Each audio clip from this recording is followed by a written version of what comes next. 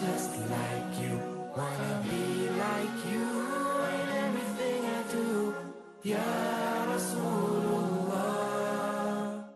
بسم الله الرحمن الرحيم. الحمد لله رب العالمين، والصلاة والسلام على أشرف المرسلين سيدنا مولانا محمد عليه وعلى آله أفضل الصلاة وأتم التسليم.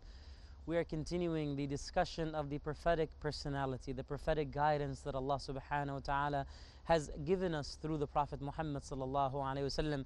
The Prophet Muhammad sallallahu alayhi wasallam says, my master, Allah has taught me and disciplined me, and indeed He has given me the best discipline, alhamdulillah. He always linked his success and his personality and his guidance back to Allah subhanahu wa ta'ala.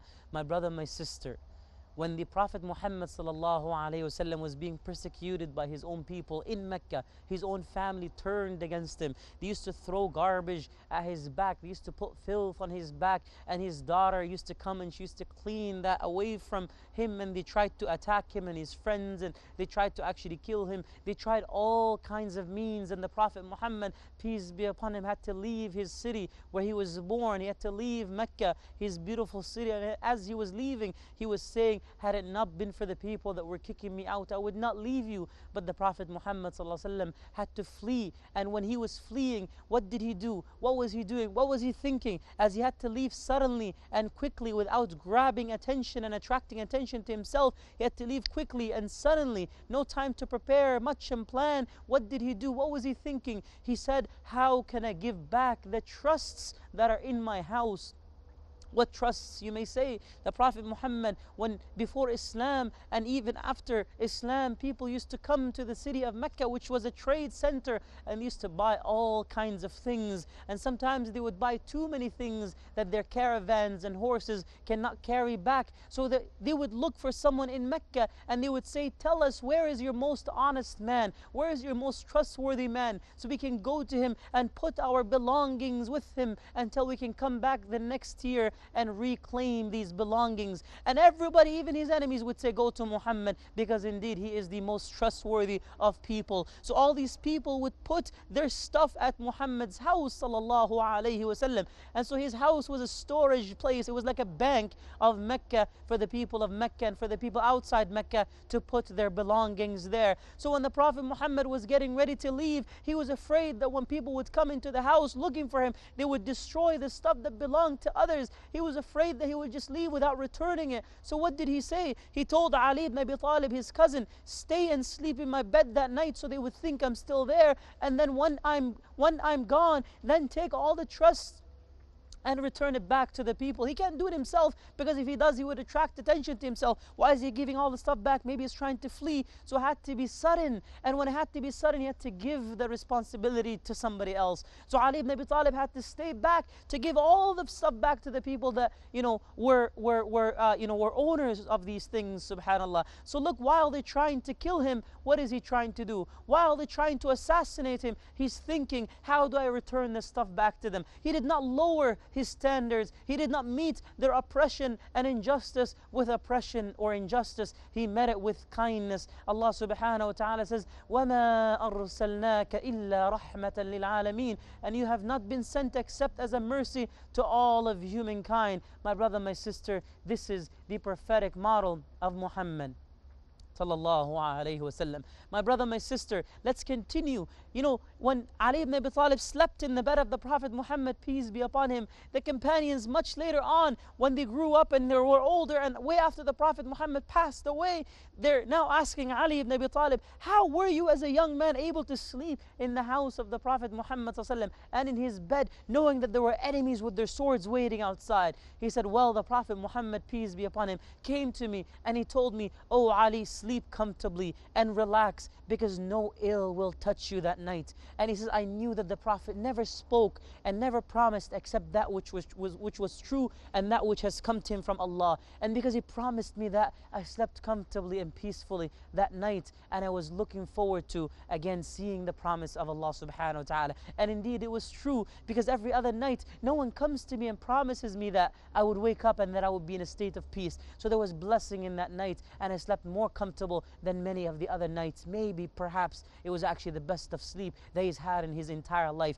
And that goes to show you how much love they had for the command and for the promise of the words of Muhammad sallallahu alaihi wasallam. Whatever he said to them, they believed and took as true and as reality, my brother, my sister. And he taught them, even though he wrestled Rukana and he beat Rukana 3 times, he taught them that strength is not in physical ability to dominate and overpower others and take others down. Real strength is in the ability to be patient when you are confronted with angry people, to be calm and to remain in a state of tranquility at the face of enemies and at the face of ignorance and arrogance. My brother, my sister, Umar ibn al-Khattab, you know, what he used to do is he used to have somebody that would recite ayat in the Quran to calm him down. Anybody tried to frustrate him. So one day a man came to Umar and he was yelling at Umar. He said, Umar, you're not giving me this and this and that. He was getting so angry in front of Umar.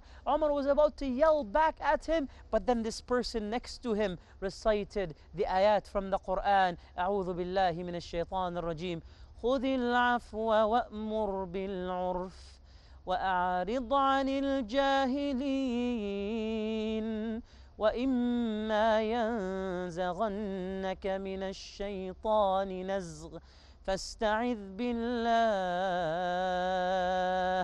He recited the ayat from the Quran. Hold on to forgiveness. Imagine forgiveness is something slippery, like a fish that is slipping away. Allah is saying, hold on to it. It's not easy sometimes to hold on to, but hold on to it. وَأْمُرْ بِالْعُرْفِ. And begin to command the commonalities. Begin preaching and encouraging others, but speak in a way that people recognize. Speak in a manner that people can relate to. Discuss concepts in a simple manner for simple people, and turn away from the ignorant. So when Umar heard this ayah, he says, the Prophet was so patient with so many people, and we have to live with that standard and try to live up to that standard, my brother, my sister. The Prophet Muhammad, peace be upon him, used to sit down and seek forgiveness from Allah 70, 100, sometimes thousands of times every single day. And the companions used to say, why are you seeking for forgiveness when you are the most perfect amongst us? And he says, shall I not also turn to Allah and ask Him for forgiveness? And shall I not set an example for the people around me? He told the companions, even me, I seek forgiveness from Allah. We should always, allow for our tongues to be moist with the remembrance of Allah, not dry because our mouths are silent and just, subhanAllah, observing silence. No, anytime that you have recite an ayah of the Quran, anytime that you have mentioned the dhikr of Allah, anytime that you have send peace and blessings upon the beloved Prophet Muhammad sallallahu alaihi wasallam, and send your du'as, direct your du'as to Allah, lest He forgive us all and make us from those who enter Jannah. The Prophet Muhammad, peace be upon him, he used to have nicknames for the people that were around him. He used to call Aisha Aish. He had a nickname for his wife. He had a nickname for his friend who was a young boy, Anas, who was with him. He had a nickname for Anas. He used to call him Unais. Aba Umair, he had a nickname for even the bird that Umair had, or that young boy who's brother of Anas. So he nicknamed everybody that came across him. Zainab, he called her Zuwainib. Whether a girl or a boy, he would nickname them to make them feel special, my brother, my sister. And he would remember the names. Remember when Zainab, one day, the Prophet Muhammad, peace be upon him, he was taking his ghusl, his shower, his major ablution. And when he was taking that shower, the little girl Zainab, she walked in and she was a little bit shocked. So the Prophet Muhammad didn't yell at her, didn't tell her, leave, get out, what are you doing? This is private. He didn't do any of that. He just took some of the water and sprinkled it on her face. And she's like, and she walked away gently. So like just nicely, in a nice manner. He knew that he can't speak with her because she's a young girl, and he can't yell at her either. In a nice manner, he made it fun for her to actually go away. The Prophet Muhammad ﷺ was very loving even when it comes to putting people in their proper place, my brother, my sister. Every prophet Muhammad ﷺ says every prophet had a dua, one prayer that would be answered. Musa had that prayer, Ibrahim had that prayer, and all of them have prayed for something that sometimes may have been personal. But the Prophet Muhammad ﷺ says, even though he had so many personal things that he could have prayed for, he could have prayed for, so many things. Imagine Allah gives you a prayer and you could definitely have it answered, but he did not pray for anything for himself. He says, Ya Allah, I want my prayer to be actually deferred to the day of resurrection when my ummah will need the mercy the most. And I want you, Allah subhanahu wa ta'ala, I appeal to your forgiveness so you can allow me to actually pray on behalf of my ummah for any shortcomings that they may have, so you can overlook them, and for any good that they may have done, so that it can be increased by your pleasure and by your blessing, my Allah. This was the Prophet Muhammad, peace be upon him, rather than having the prayer for himself or his family or for his people. Imagine, you could have prayed for Hassan and Hussein not to be killed, or for Umar not to be killed, or for any of these things. You could have prayed for anything personal, but no, he said that the prayer that you have secured for me, Ya Allah, I want it for my ummah in the day of resurrection when they needed the most. My brother, my sister, the Prophet Muhammad, peace be upon him, he taught us to be subtle in everything. He would point not with his finger like that, he would point with his hand out of respect. When giving to somebody, he would give with the lower hand, he would never give with the upper hand, and that is to indicate to the person that yes, you may be the one taking from me materialistic things, but you're the one giving me the opportunity to invest in my relationship with my Creator. My brother, my sister, when the people came to the house of the Prophet Muhammad, peace be upon him, to eat some or to get some food, Aisha would give everything that she had. One day there was again a lamb or a sheep in the Prophet's house that was cooked, and Aisha, people kept asking for food until she gave everything, but she kept the shoulder because she knew that that was the Prophet Muhammad's favorite part.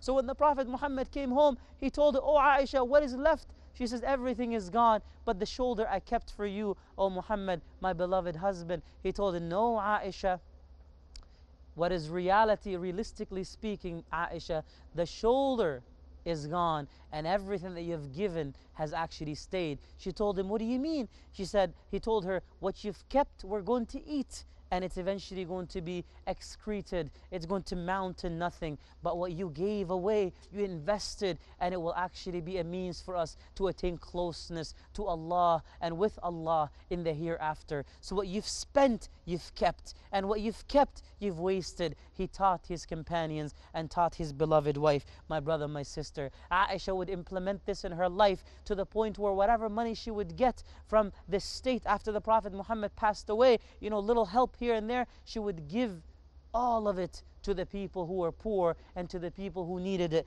the most. My brother, my sister, if you look at the Prophet Muhammad sallallahu alaihi wasallam, my brother, my sister, when he was approached by people who were angry all of the time, he met them with patience and respect, my brother, my sister. And when he dealt with problems in a practical manner. Look at slavery.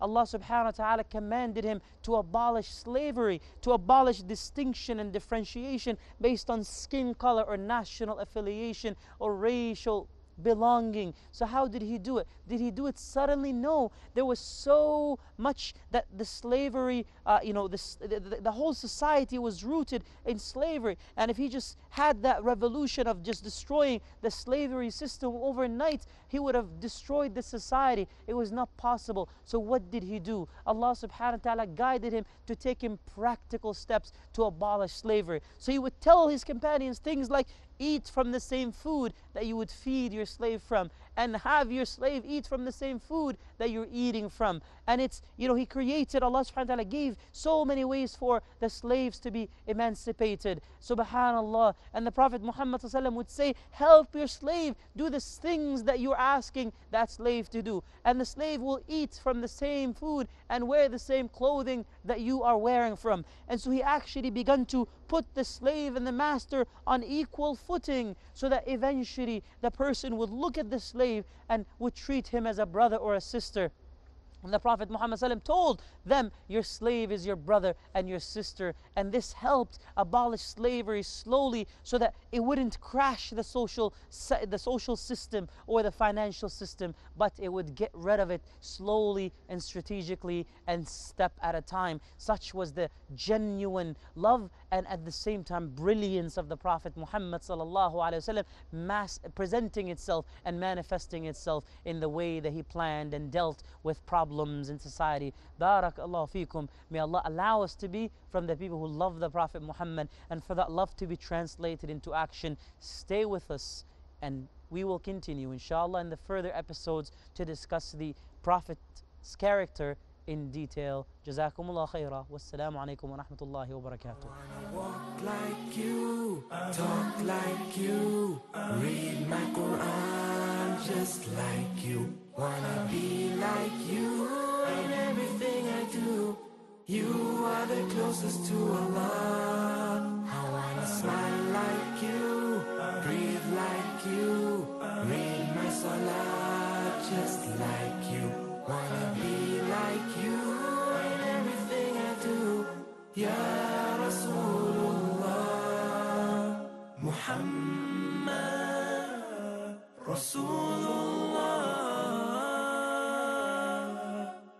Muhammad.